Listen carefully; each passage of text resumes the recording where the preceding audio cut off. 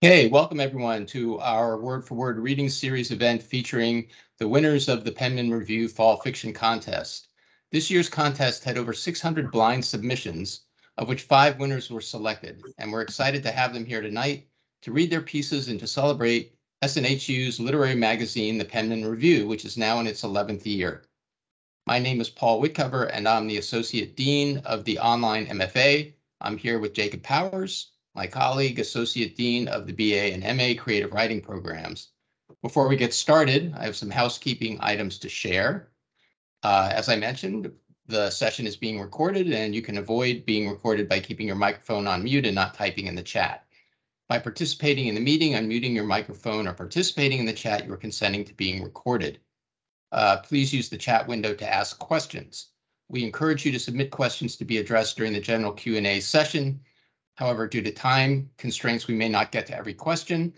So absolutely feel free to fill up that chat with questions. Jacob and I will be monitoring them, and we will make sure that the questions get to our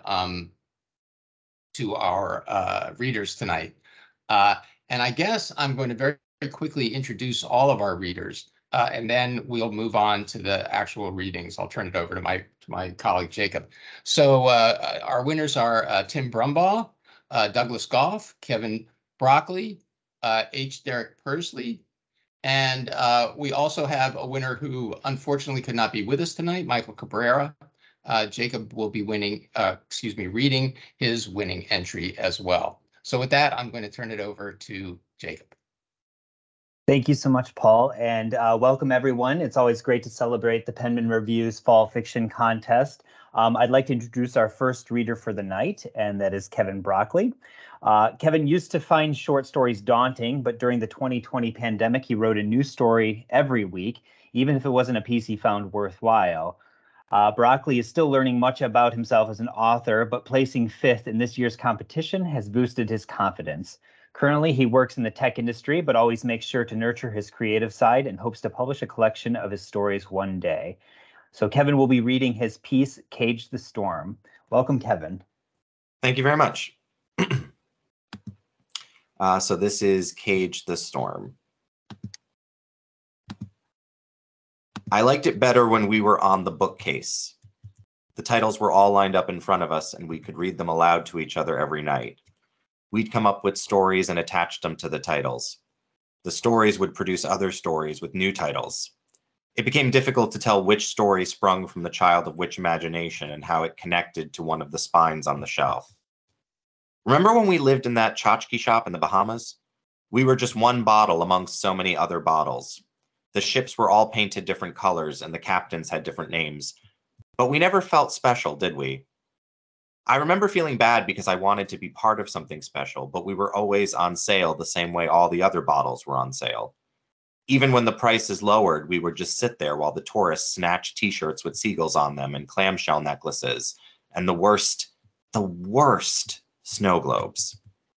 What could a snow globe offer that we couldn't, aside from snow? We were offering something better. Adventure on the high seas and daring deeds of the ocean, all contained within a beautiful glass bottle. What is a snow globe compared to that? Shake a sphere and watch as snow comes down over a miniature beach, even though snow doesn't do that. It doesn't snow at the beach. That's why people like the beach. The snow globe is a lie. It lies and it lies and it lies. But people gravitate towards the lies, especially when they're on vacation.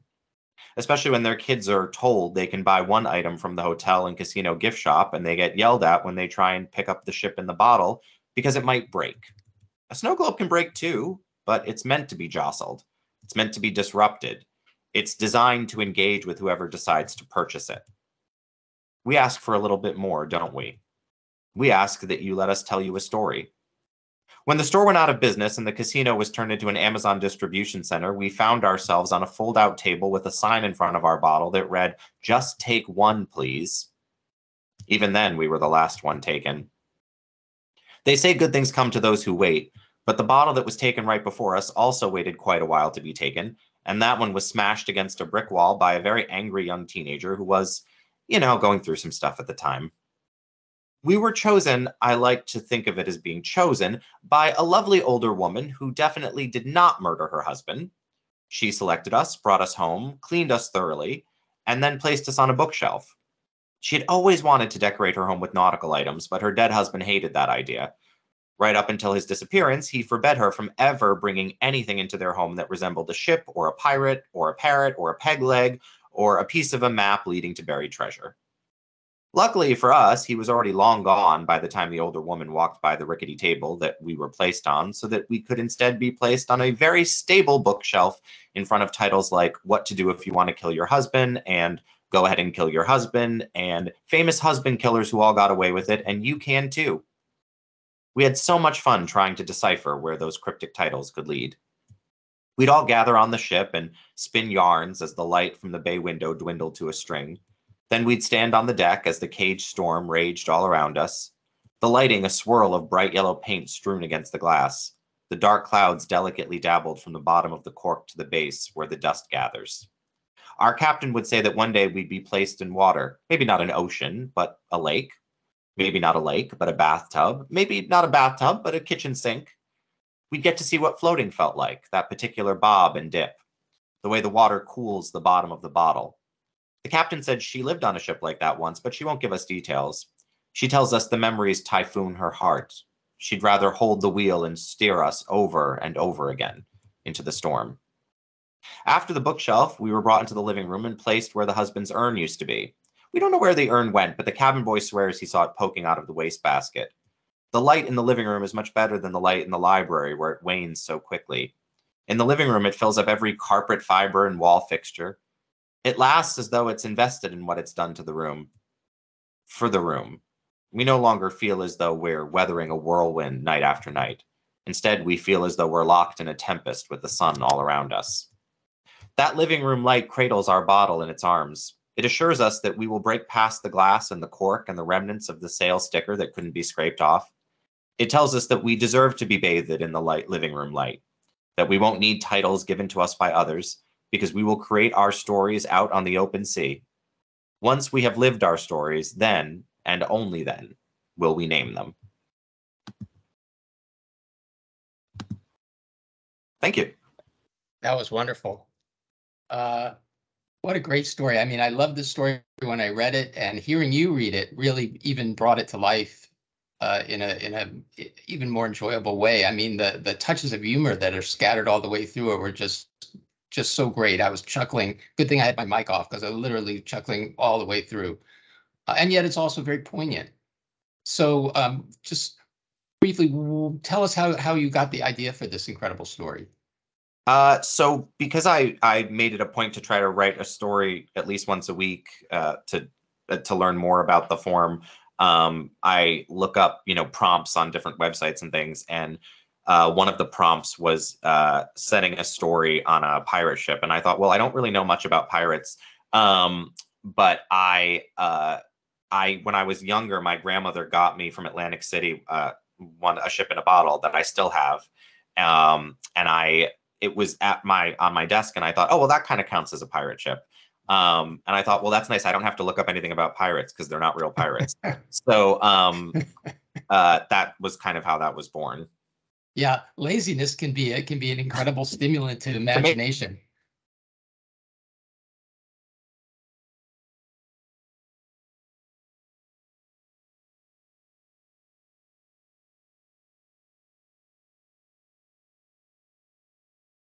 And I'm almost afraid to ask about your grandfather, given the subject matter of the story.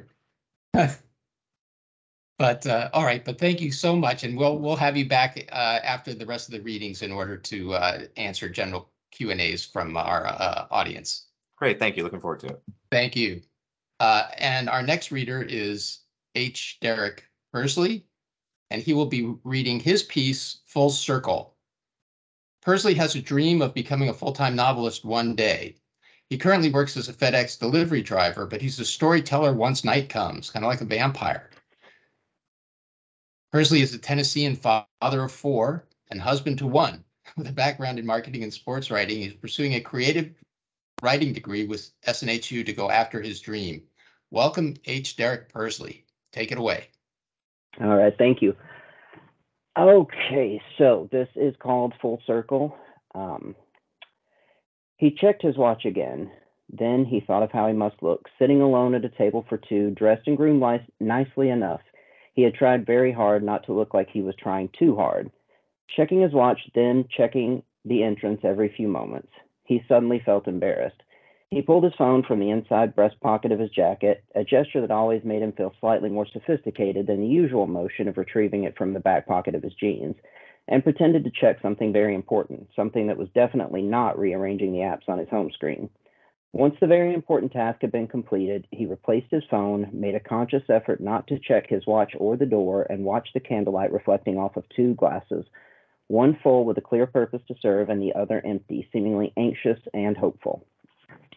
In the well-lit parking lot of one of the few fine dining restaurants in town, in the driver's seat of a small Toyota SUV, she hurriedly applied her mascara and checked her work in the visor mirror. It was not necessarily a matter of time. For once, she actually had a fair amount of time to get ready after her mother had picked up her son earlier that evening, but she had become such an expert at applying makeup piecemeal in car mirrors that the opportunity to do so in her full-length mirror at home felt foreign and uncomfortable. He must be something special, her mother had said when she saw 3 dresses and 5 pairs of shoes laid out on the bed. I don't know, she had replied. I'm honestly just excited to do a grown-up activity and eat a meal without ketchup. Her mother had raised an eyebrow in silent, skeptical response. Of course, she did hope that he was something special, that this would be something special, but she knew better than to get her hopes up about these things. Plus, there was a reason it hadn't worked out between them the first time around. In fact, there were several reasons, and although they had both lived, grown, and experienced quite a lot in the years since, she was not sure they had changed that much. Damn it, he mentally chided himself for reflexively checking his watch again. It was only 8:07. She was only 7 minutes late, but he had been sitting there for 17 of the longest minutes he could remember. He fidgeted with the buttons on his jacket, covertly examining the entrees of other diners, ran his fingers across the flame of the candle, avoided eye contact with the restaurant staff. It would have been easier to wait with a drink. This was another one of the small, countless challenges of sobriety that normal people would never understand. Of course, if he had a drink, it would quickly turn into 3, then 6, and everything he had worked for over the last 4 years would go down the drain. This is the constant lethal danger of living with alcoholism. That every restaurant, gas station, grocery store, drugstore, venue, and essentially anywhere else commerce exists sells poison for him. It was as if he had a deadly peanut allergy, if peanuts were a foundational element of socializing that made everyone else happy and carefree. As if mentally drawn, the server appeared, temptation and pity personified, and asked, "Would you like a drink while you wait?" It was not his drinking that made her end things between them 11 years ago. Had it really been that long? But it had made for an easy excuse. He was an obvious, undeniable alcoholic, but he was never violent and rarely mean.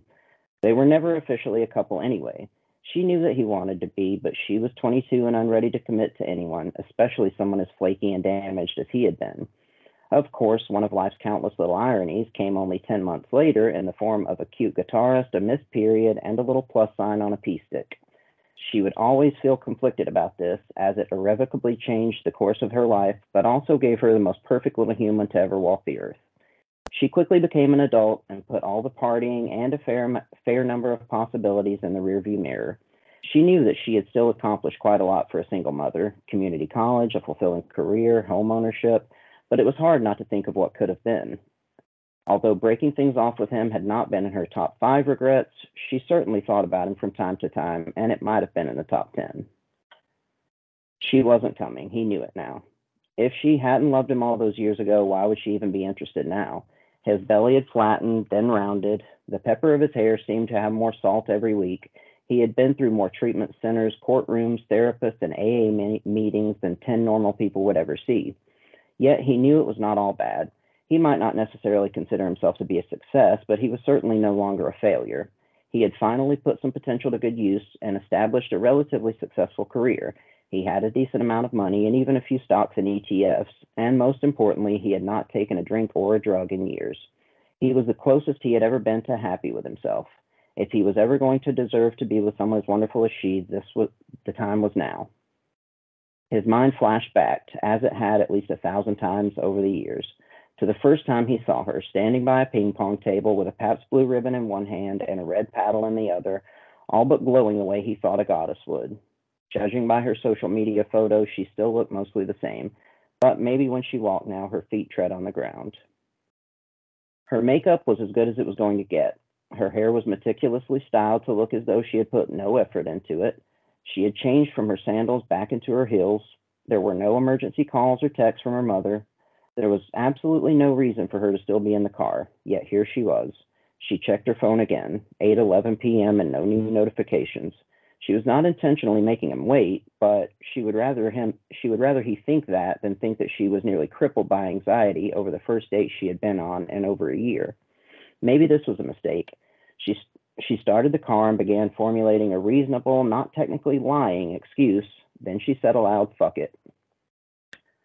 Maybe he should call her. She was almost 15 minutes late now, and in his experience, that was generally the longest a person should be expected to wait without calling or leaving.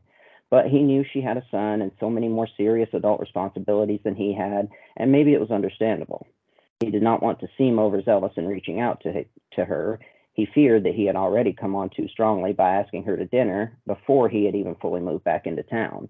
Maybe that is what happened. Maybe she had only agreed to meet up with him as friends and then changed her mind once he suggested the overtly romantic restaurant.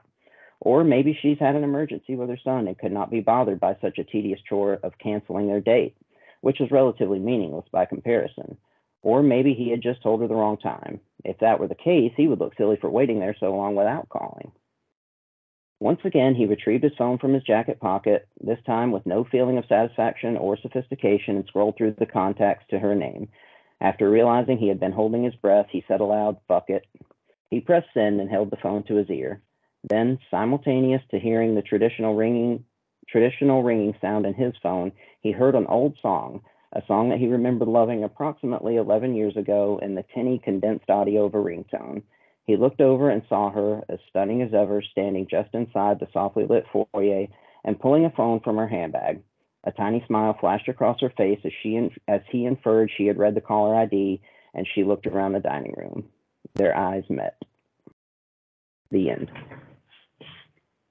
Thank you so much, Derek Pursley. That was wonderful. I really encourage everyone to check out this piece on the Penmen Review as well. I think what really impressed me with it as I was reading is how you were able to switch point of views so flawlessly between each paragraph. So it would go from, you're seeing one side of the coin of the relationship, and then you go to the other side of the coin of the relationship. And, as the narrative progresses, you begin to formulate into one scene and end on that one scene. Really hard to do that, especially in such a short story in a short amount of time. You have these limitations with word choices. How did you approach that? I mean, how did you make sure to keep the point of views and narrative intact to not cross lines or anything like that? What strategies did you end up using?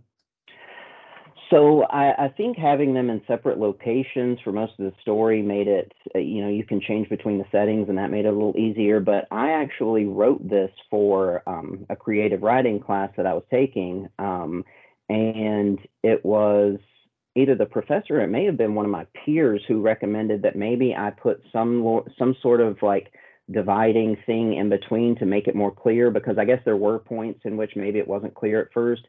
And that's where I found, I know people listening can't see it, but there are these little characters in between that signify, when there's a break. So yeah, that was actually some good feedback I got from someone, and really helpful. Awesome. Yeah, it was wonderful. Really cool. And just, again, creates a cool approach to the narrative as well. Because I mean, like, as it progresses, the relationship starts to unfold, and you're like, oh, okay, they worked together at one point before, and you didn't know that. And then it's like, okay, he has alcoholism, but she doesn't blame him for the alcoholism. And it's just really cool how in each scene, it kind of reveals a little bit more about this relationship that we're just kind of learning ourselves as it goes along. So thank you again so much for reading for us tonight. Wonderful work. Thank you. You're welcome. And unfortunately, as Paul said at the beginning of the night, our third reader, Michael Cabrera, could not make it tonight, but we did receive permission to read his piece for him. So I will do that. But before I do so, I will share his bio. Having always loved to tell stories and make up scenarios in his head, Michael Cabrera has been writing since he was a kid. This year's fall fiction contest is the first time he has entered a writing contest, and he is honored to have placed third. A few years ago, Cabrera wrote and published his first novel and knew it was the path for him. Currently, he is a graphic designer earning his bachelor's degree in creative writing and English from SNHU, and this scholarship will help him succeed in his degree. So I will be reading Michael's winning story, Michael Rowe, but before doing so, just again, congratulations, Michael, to this when you eventually see this recording, and best wishes as well. All right. So this is Michael Rowe by Michael Cabrera. Even in the fall, it always felt like summer at my grandma's house. Maybe it was just the weather of California, but it felt like her corner of the neighborhood radiated sunlight and warmth. From the shimmering of the concrete that led to the basketball hoop in the backyard, to the white painted playhouse on wooden beams that my grandpa built ages ago, the sun was everywhere. Sometimes it was too much. It hurt my eyes. I hid indoors, not one to play house or even basketball, until my grandma insisted I play at the shady park across the street. At this park, there was a particular tree. It's still there, actually. I loved climbing it. It was considered the oldest tree in the city, and I climbed it until I was 12 or 13, when it became awkward to climb trees. I loved touching it and picking its long, rattling pods in the ground beneath its twisted branches. Its trunk felt cold and hard, and yet I could feel life and age beneath the bark. I played there, sometimes with my brothers, sometimes a cousin or two, sometimes alone, until some dove from somewhere cooed lazily.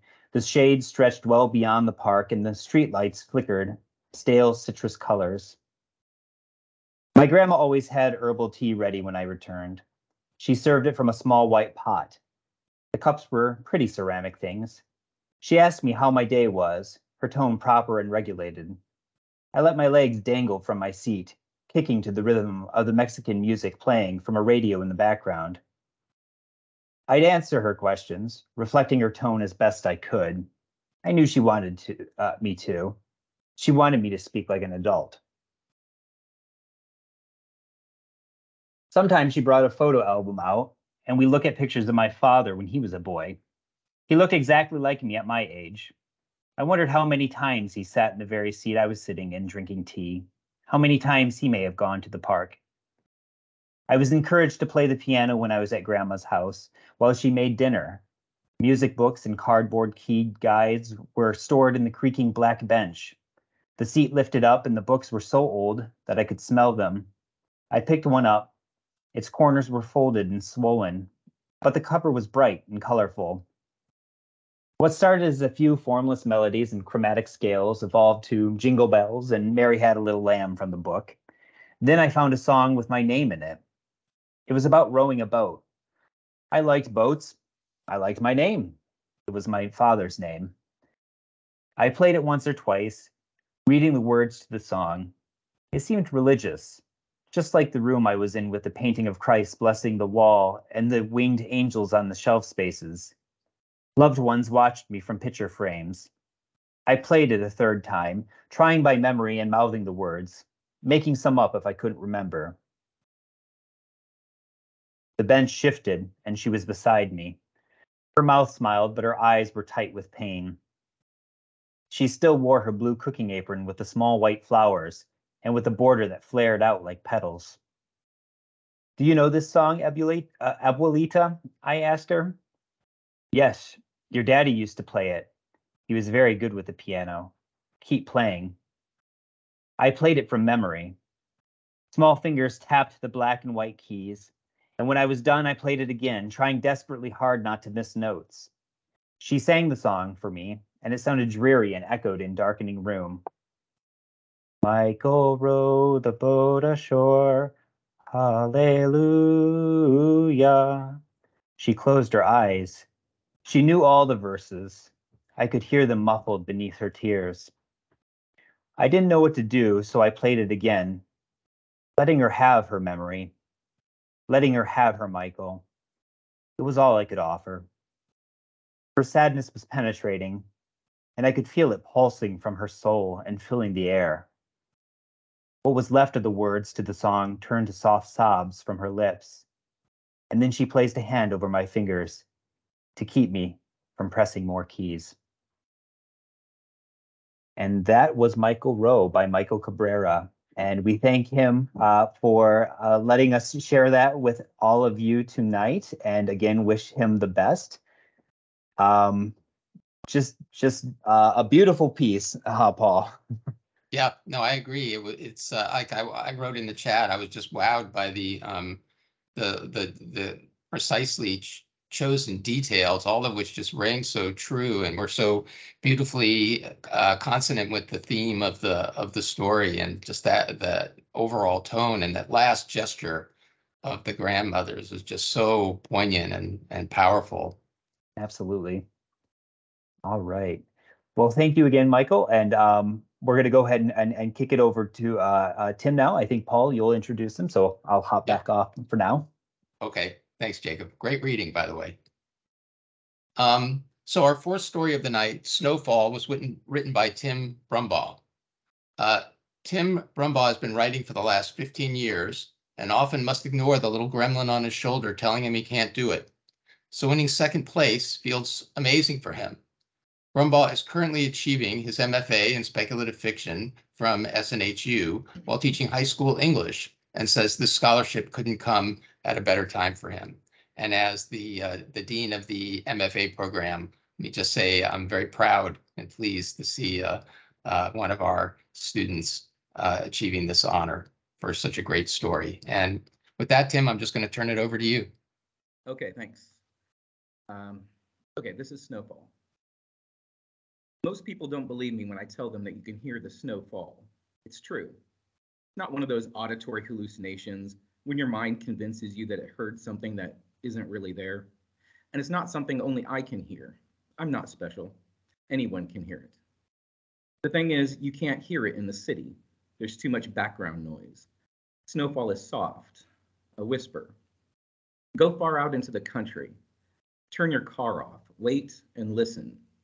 When your ears stop ringing and roaring from the lingering sounds of people and cars and radios, then you'll hear it. It's the sound of 1,000 leaves falling breathlessly to the ground, like the murmur of soft feet pattering across stone. The first time I remember hearing the snowfall was the winter you died. I had only been working at the La Paloma Cantina for a few months, and you were the only waitress who didn't think she was too good to talk to me. I was sort of between jobs, between cities, really. I wanted to start my life all over again, somewhere new. I told you all of this once, but you had so many people in your life coming and going, I don't know if you'd remember. I told you I was dying to get out of Kansas, but I discovered I just couldn't leave. I couldn't even leave Wichita, let alone the whole state. This city holds on to you. It's like a singularity that pulls in anyone who ventures too close. Like an unholy god, it's a void of palpable wickedness. You know that better than anyone, I guess. I've been smoking a lot of crack lately, you said one night. It was late December, my birthday. No one knew. We sat out back by the dumpsters. Our cigarette smoke masked the stench of grease and decay. I stared down at my shoes, and your eyes studied me, bored straight into my mind. I didn't say anything. What can you say to a confession like that? I wanted to leave. I wanted to be anywhere but next to you and that tangible silence between us. I knew you had a drug problem. All the staff knew about it, but then again, all the staff also had a drug problem. Vicodin mostly. You would brag that you could down 17 tens in a single shift, an obscene number of opioids. Your eyes continued their tunneling. You waited for my response, but I still said nothing. I just sat there with my heart sunk into my cold, wet shoes.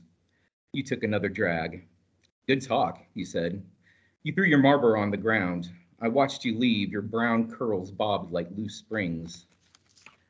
I sat alone. Dishwater soaked through my clothes and stung my skin.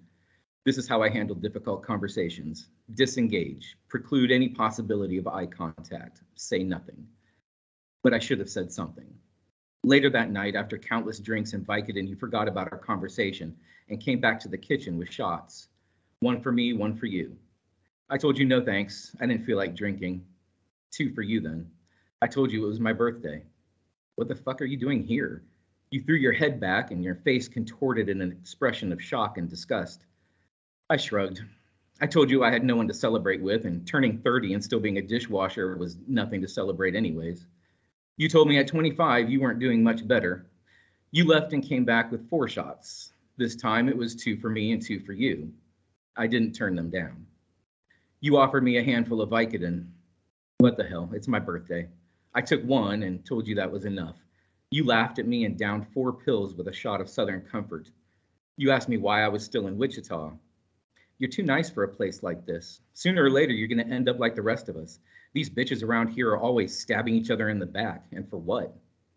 It sounded like a rhetorical question, so I didn't answer. You were right about the women waiting tables. They hate each other, but they all pretend to be friends. What you didn't realize is the men in the kitchen were just as bad. I took a shot, Bacardi 151. I'm actually moving to Vegas, I said. I have some friends down there. I'm just kind of stuck here, temporarily. Uh-huh. You leaned over and strummed your fingernails on the stainless steel counter. And how long has it been since you decided you were going to move away to Vegas? You asked after a breath. I had to think about that. 3 years? It came out as a question, but it was the truth. And you're still here? I guess. What's keeping you? I don't know. Every time I save up enough money for the trip, something happens. Car broke down once. Another time my money got stolen. That's why you use a bank, dummy. You slapped my chest and laughed. I don't trust banks. Been fucked over by them before. Bounce a check and they hit you with a ton of fees. You already were in the negative, otherwise a check wouldn't have bounced. Now you're in it even deeper. Anyways, something always happens to keep me here. I shrugged. I had crossed Wichita's event horizon. There was no escape now. You bounced up, put your arms around me and kissed me. We stumbled in the embrace, our feet slipping on the grease-covered floor. But when we connected, I found your mouth soft, your lips delicate like overripe fruit. Your tongue was light and honeyed, aggressive. For just a moment, I couldn't smell the oil, the dishwater, or the counterfeit Mexican food. Only the scent of your breath and that apricot tang of Southern Comfort. You pulled away slow, your smile wide. I wish I knew what you wanted me to do at that moment. Anything? Instead, I stood there, immobile, like the sculptures of the Virgin Mary holding the dead Christ, eyes downcast, face expressionless. Breathe, you said. I closed my eyes and exhaled all at once. I shuddered. Gotta get back to it. You slapped me on the chest again. Happy birthday, you sang over your shoulder. Then you walked out. A week later, you were dead. When I came to work, the news of your death was on everyone's lips. Did you know that Heather died of a crack overdose? The waitstaff gossiped about your excesses. Every man in the kitchen said you had tried to sleep with him. They all laughed, crackheads. They rolled their eyes and shrugged. The loudest were the ones that smoked crack with you. Dustin, the busboy, and Marcus, the line cook, would both sit in your car in the parking lot to hit the pipe with you. Now they laughed at your overdose. Your mother called that very morning to ask if she could have your final paycheck. Wichita really is the city that eats its own. After work, I drove out to Cheney Park. It was snowing. It came down quick and in large, formless clumps, and before long, the snow was a shroud that buried the city, as if the earth itself tried to hide its shame and guilt. I turned off my car and laid on the hood. I listened to the ticking of the engine cooling. I heard the dying rush of a restless world. Then, when the world was finally silent, I heard the snowfall. It was like 10,000 galloping horses heard across an ocean. Thank you so much for reading that for us tonight, Tim. This is definitely it's a story that deals with tough issues, right? There's drug addiction, there's loneliness, there's this idea of like the yearning to leave the mundane, Wichita in this case, a feeling of hopelessness as well. And I think what stuck out to me, especially in it, is how its book ended by these 2 paragraphs about the snowfall and everything, and how the style of those paragraphs sets up a pacing to the piece that almost creates a calm meditative silence, right? Like when you're saying anyone can hear it. The thing is, you can't hear it in the city. There's too much background noise. Snow is soft. Well, it's a whisper, turn your car off, wait and listen. Those brief, small pauses help us almost get into a moment of like, all right, we're about to deal with some, and pardon my French, serious shit here, right? Yeah. We're going to get into some pretty hard stuff. And I really appreciated how you did that. What made you do it that way? I mean, these are tough issues. What made you approach it in that kind of calming, meditative manner? Well, without the snowfall part, I had written that story like 10 years ago, and it was not very good when I wrote it. It was like 5,000 words long. It was too much. I submitted it to a couple places. It got rejected. I kind of shelved it for I think like 6 years. I put it on the shelf and didn't even look at it. And then it snowed one night here in North Texas, which it doesn't do very often. And I went outside. It was like 1 o'clock in the morning, and I could hear the snowfall because I live in a really quiet neighborhood, and I could hear it fall. And I came back inside and I wrote the very first paragraph. And I thought, I have to turn this into a story somehow, or a poem or something. And then I just got the thought of that story that I had abandoned, and I thought I need to go back to it because now I've been going to school here at SNHU, and I've been up in my writer's game, and so I just stripped it of everything non-essential, and just thought I should add something at the end too to kind of bookend it with the snowfall, and that's the kind of the genesis of that story. That is really cool, and to be frank, quite inspirational too. I think for a lot of our guests and stuff, where it's like, hey, you can re-explore earlier stuff and earlier works, and add new meaning to it by just simply adding these lines. And I think that those snowfall lines do especially help create a specific tone for the rest of the piece that carries over really well. And being in New England myself, where we haven't had much snowfall this year and stuff, but like being in an area where there's not a lot of people and stuff, it is quite meditative and stuff to hear it. Like I said, it doesn't snow much here in North Texas, but I'm from Maine, so okay. I missed the snow. So when it snowed, I was outside at 1 o'clock in the morning, just listening to it and feeling it. So yeah, I was moved, I guess. Bring back some memories of Maine and stuff, of course. Well, thank you so much for reading. It was wonderful, and for coming tonight. And stay tuned. We'll have you back in a few minutes to answer a couple of questions from folks and stuff. But in the meantime, I want to get to our last reader for the night. We've had a wonderful night of readings. And we'd like to finish with Douglas W. Goff, who will be reading from his story, Run, Chicken, Run. Douglas W. Goff has always been told he should be a writer, but only recently began taking his writing seriously. And this year he entered the 2022 Fall Fiction Contest to showcase his work and hopefully win a scholarship to finish his degree at SNHU, which he did. So congratulations, Douglas. Goff is honored and feels validated in his creative work to have placed first. He spent his life serving others as a U.S. Marine. Thank you for your service. And he's a retired federal agent and the creator of a family-run homeless program called Fifth Wheel. However, his writing is the first thing he does solely for himself out of pure love for it. So welcome, Douglas. We're so happy to have you read. And if you'd like, feel free to hop onto the camera so we can see you. And we'll go from there. Awesome. I'll start with a shameless plug for the university with my mug that I won. Awesome. Thank you. All right. It's hard to go after something that dark, but it was good. Here we go. I feel the need to explain the concept of chicken catching, as it has become all too obvious that most people are not well versed in the methods of capturing our fine feathered friends. Many people think that just because they are bird brains, they can't hatch a means of escape. Nay, I say, most chickens are masters in the art of escape. The first step in catching a chicken is, of course, to determine that one has escaped. There are two widely accepted methods. This can be accomplished by conducting a head count or a roll call. The roll call can be difficult because the common rank and file chicken appears to have no respect for authority, and they often cluck out of order.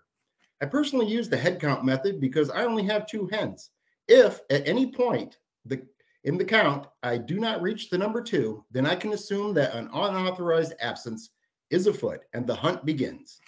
This brings us to the second step in chicken catching, which is location. A quick search of the yard usually yields positive results, as chickens do tend to cluck, thus making their attempts at cover and concealment fairly ineffective. The discovery of the chicken escapee leads us to the next step, which is organization. Make no mistake, the third organizational step is the most technical part to a successful capture of a deviant chicken. I suggest a 3-person front. I utilize my wife and daughter to complete my offensive unit.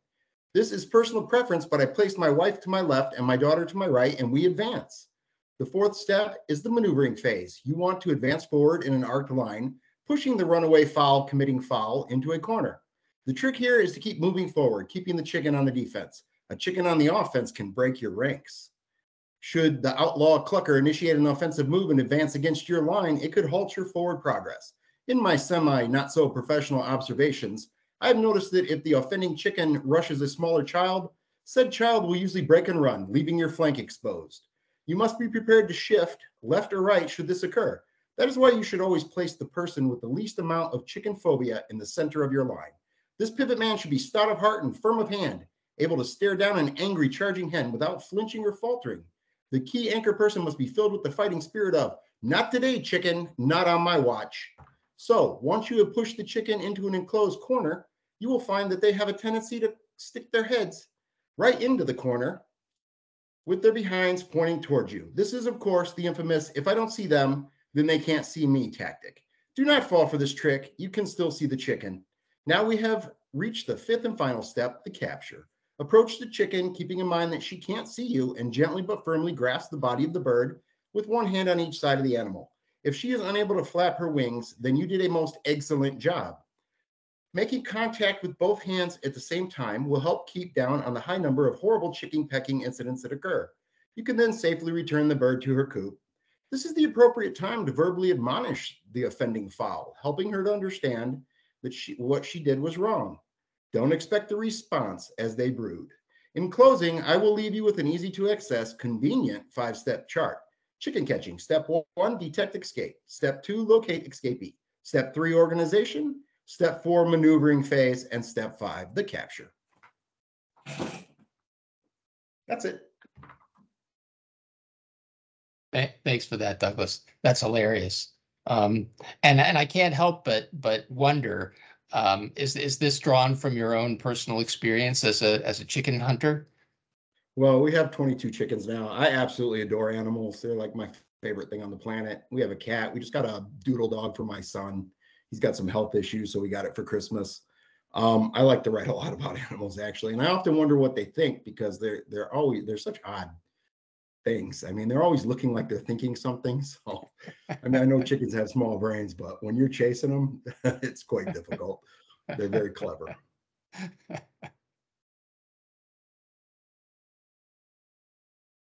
Awesome. Yeah, thank you so much for reading it for us, Douglas. And yeah, the humor throughout is clear. And you know, you had mentioned in your bio, you know, that you served as a U.S. Marine, you're a retired federal agent, and you know, you could certainly feel that a little bit and these directives on how to, you know, how to corner the chicken and stuff, which is wonderful. And that actually, you know, I think that's a good launching point to, you know, our Q&A session and everything. And if all of our readers would like to hop onto the camera, they're welcome to, or you can stay off until we call you out. But, you know, one of the things that I noticed in several of your bios that I read on the Penmen Review website is being mentioned that you're being inspired by real life events and situations, and Paul kind of alluded to that with yours, Douglas, and your family purchasing nearly 24 chickens to raise. And in Michael's case as well, he reflected on the loss of his grandmother, and I think that we can all obviously feel that in the piece that I had read. In addition to that, you know, Tim, you thought about your experiences with like the snowfall in northern Texas and everything. So, you know, when you're writing these pieces and stuff, how do you draw the line between fictional works and real life inspiration? Like where is that line, if you will? How about I kick it over to Tim first, and then we can circle back to you again, Douglas, to hear what you think. Yeah, for me, I don't know if I know where that line is. It's definitely not a hard line for sure. Yeah, I think everything, for me, everything is kind of fair game. My best characters and my best stories are, pulled from real life. I just find them more, enticing than anything I can just make up. So the line's a little bit blurred. As long as I remove myself completely from the narrative or the narrator, then I feel like I can do it justice.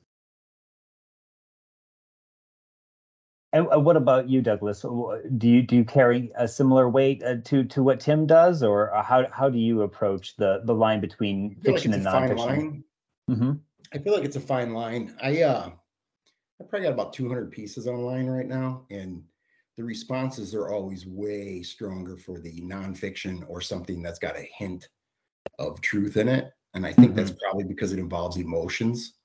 And I've noticed, I mean, I do have pieces that are completely fiction, but I notice the responses are just a lot stronger when you've got involvement in the piece. Right. I mean, probably there's a part of it where, when you're adding your personal reflection to it, it's easier perhaps for readers to connect to that because they can feel that presence that you're reflecting on in both of your pieces and stuff. And I think that's why it works equally well to have a laugh while you're chasing chickens and catching them, of course, and yet the seriousness of it as well to make sure that you're putting them in place. But then at the same time, Tim's piece where you're dealing with some very heavy issues and stuff, bookended again by just listening to snow falling in northern Texas. So yeah, thank you for that. I will read a question here from the chat, and this is to all the readers. So anyone who wants to jump in, please do. Have you all written creatively or otherwise your entire lives, or did any of you discover the passion later on? When did you suddenly go, wow, I really like doing this? And how did you come to that?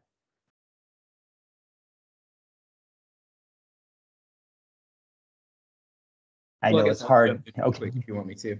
There you go, jump on in. Yeah, so I've been writing my whole life. I just, I'll write something.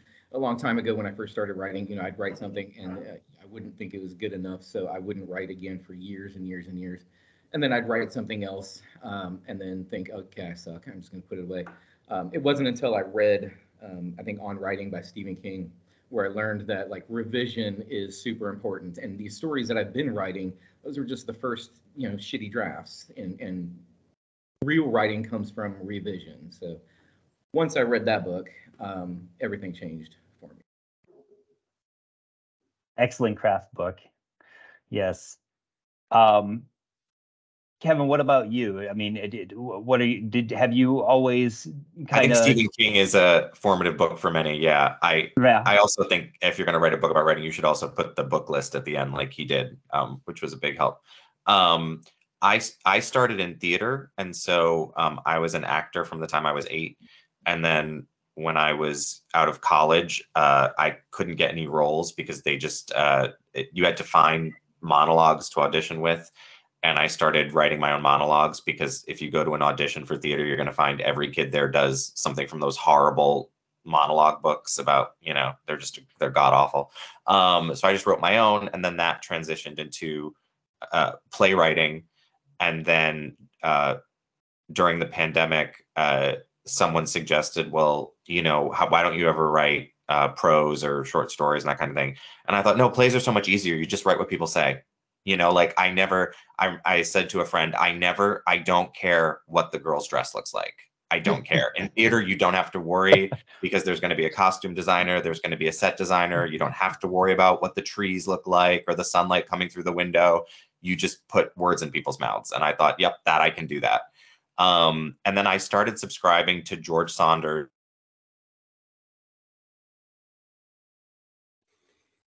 Free. You can get a paid membership and you can get a bit more, but for free, you still get tons of, it's like a writing class for him. And I was so inspired by that I started working on short stories. And so I've gotten a little bit further into that, but I still highly recommend playwriting instead. It's just so much easier. If you find yourself really exhausted by prose, just consider whether or not you might want to be a playwright.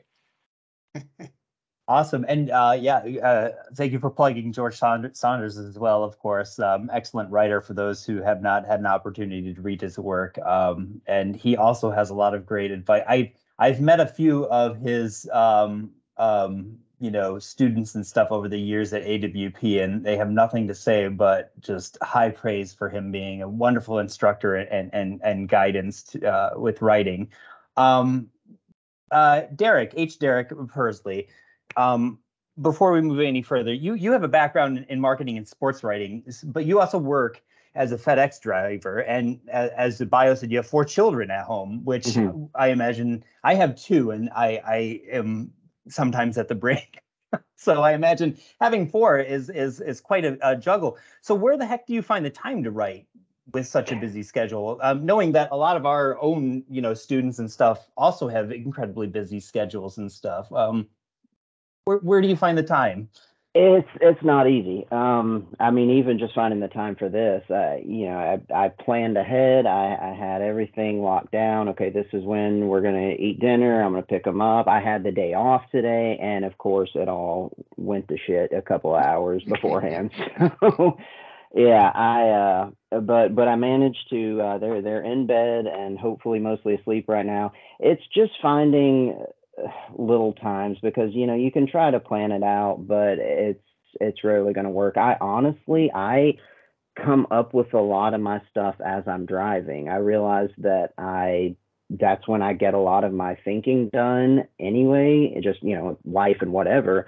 And so as I'm driving, I will sort of just come up with ideas, and I'll make some little notes on my phone if there's something particularly that I want to follow up on, or I've got like a little list of just random ideas, and then some things I've delved further into, and then it's usually late at night when everybody's in bed I can start putting things together.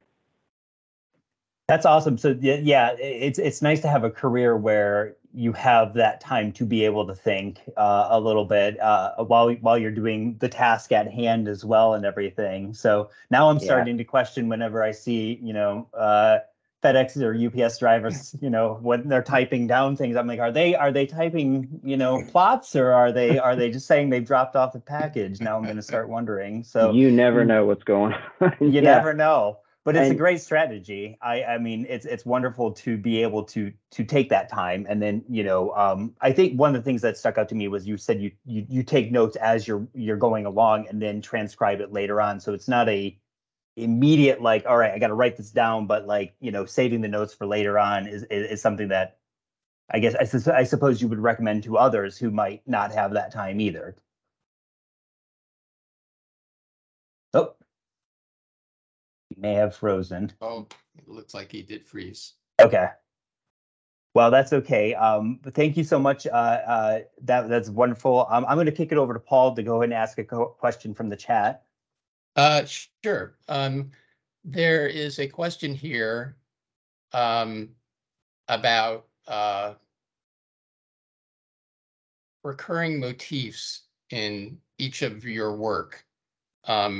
Is that something that as you've worked on your writing and have worked on different short stories, have you found that there are motifs either in terms of theme or in terms of like your approach to writing, your maybe stylistic? And if when you notice those things, what's your response to them? Do you kind of lean into them and try to incorporate them more into your work, or do you kind of like lean away from them because you don't want to say do the same thing over and over again? Go ahead, Doug. Well, this will probably sound weird, but I love to write about vampires, but I missed the bus by about 30 years, I guess, or 20 years. It'll circle back around. Circle back around. I just won a contest about a vampire, so that was surprising to me. I didn't think that could happen in this day and age, but yeah, I mean, I think you notice with other writers too, there could either be a dark theme in their writing or a light theme or things along that line. I'm not sure quite where I fall yet. I mean, your story had a very powerful voice to it. I mean, one of the great things about your story was, I mean, there's all this stuff going on the surface, which is quite amusing in and of itself, but also the peek that it gives us into the character of the narrator is also really, really fascinating. Well, people have referred to me as a 21st century humorist, so I had to look that up when I first got back into writing. But a lot of my stuff does have a funny slant to it, or a twist, a funny twist at the end. Yep. What about you, Tim or Kevin? That same question. So I just know that for myself, I'm a podcast junkie. I have like just a list of podcasts I listen to every day. It's insane. And after a while, I had to come up with some criteria for like, which of these do I actually want to listen to and which one are. And so a friend of mine recommended the rule about insight or information, that everything, he said, why don't you try saying, am I learning something or am I looking at something in a way I've never looked at it before? And once you do that, you immediately get rid of 90% of NPR. It just goes right out the window. Because it's just people regurgitating stuff that it's just choir preaching a lot. And so now when I write, my criteria for myself is I either need to learn something, or by working on the piece, I need to force myself to look at something that I haven't looked at before, or try to look at it in a new way. And then hopefully by doing that, that's the experience the reader has as well. You know, I'm also an animal lover too. So I really enjoyed your story a lot. I was like, oh, good. And I'm like, I'll listen to animal stories all day.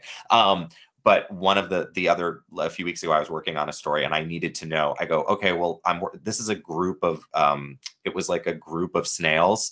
And I said, well, what's a group of snails called? And so I had to look that up, and now I know what a group of snails is. And so what I say to people who comment on my stories is, okay, well, if you hated the story, now if you're ever on Jeopardy, and the clue is something about a group.